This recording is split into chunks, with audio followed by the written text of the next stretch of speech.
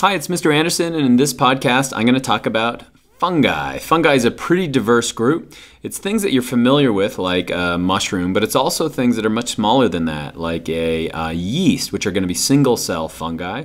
And they're also going to form sometimes symbiotic relationships. So lichen, for example, is a symbiotic relationship between a fungi and then an algae. And so not only do they break down and decompose material, but they're also going to serve another role, working symbiotically with both algae and then plants to allow them to function better. And so basically, if we look at their phylogeny, so this is the eukaryotes. So we're going to talk about things now that have a nucleus and have organelles. And you can find here that here's our fungi.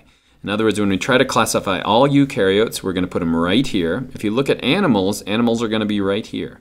And so what does this mean? Well, we're going to share more recent common ancestry with fungi than we are with plants, which are going to be way back here, because we'd put green plants way over on this side. And so we probably have more in common with a fungi, especially the way we live our life, than we do with green plants. But we're not directly related to them. This is more into the phylogeny of the actual fungi. And again, we get this from the Tree of Life project. And so you can see that we have this break off like this.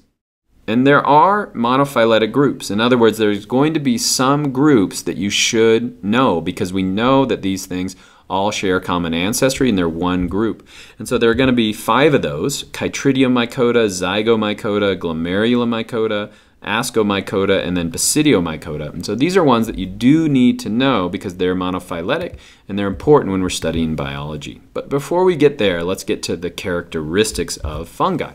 Well, they're eukaryotic, so they've got nuclei and organelles. They're heterotrophs. They originally were classified as plants, and you can see why. It almost looks like a plant, and they don't move, they don't run around like animals, and they almost have these root-like structures that look like plant roots. And so we used to classify them as plants, but they're not. They eat material, and they're going to digest material. I'll show you some cool examples of that in just a second. They have cell walls, so that separates them from us. Also the fact that they don't move. And those cell walls are made of a polysaccharide called chitin. The exoskeleton of insects are made from that similar structure. Most of the inside of the structure is actually going to be filamentous. In other words, it's made of filaments. And so this would be the filaments in a mushroom. You can see these thin little filaments. You can see the cell wall going around the outside of it.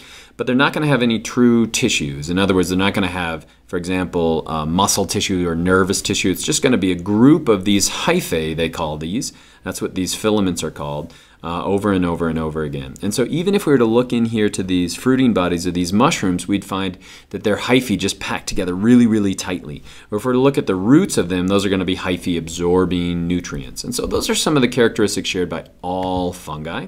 They're all heterotrophic. And so if you see one growing out of this tree or this rotting tree, they're digesting the material inside there and they're eating. And you can see here that this mold, which mold is kind of a term that just means a fast-growing fungi. You can see this mold is breaking down this fruit.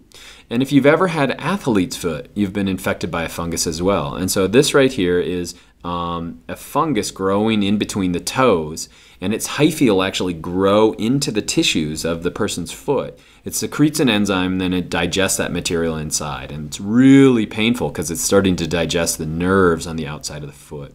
And one of my favorite fungi of all is this Anthrobotrys. Basically what they do is you can see the hyphae that they're growing here, but they'll make these tiny little rings. And then when you have a worm like this is called a nematode worm. Basically, if the nematode worm starts to swim through this ring, it will cinch tight on the nematode worm. It'll grab a hold of it, and then it's going to digest it from the outside in. And so this is an animal-eating fungi. And so what could be much cooler than that? How do they reproduce? Well, they do reproduce a lot of the time asexually. And so when you have mushrooms just continuing to grow out and out and out and out, and they can grow relatively quick, that's going to be asexual, but then they can also have a sexual phase as well.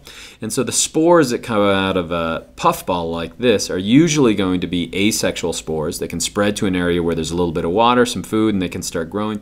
But there's also sexual portions, so these were formed through a sexual process. If we look at this mushroom right here, basically what you get this would be a basidiomycete. Basically, you're going to have spores that fall down. You get the growth of a new mushroom, but then we can have sexual reproduction producing more spores. And so there's a variety of ways they reproduce.